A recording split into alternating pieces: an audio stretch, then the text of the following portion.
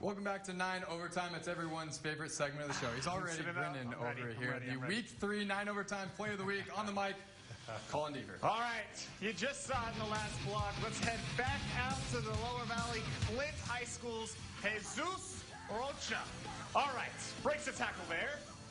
Gets by a man there, left his wallet in El Segundo, got to get it, got to get it. Oh, through the ring of fire, Mr. Rocha, all the way to the crib. He's very excited, as you would imagine, because obviously, Play of the Week on 9 Overtime. Congratulations, Jesus. Yeah, no doubt about that. Here's a look at the schedules for next week. Wednesday night football at the SAC Americas Pebble Hills.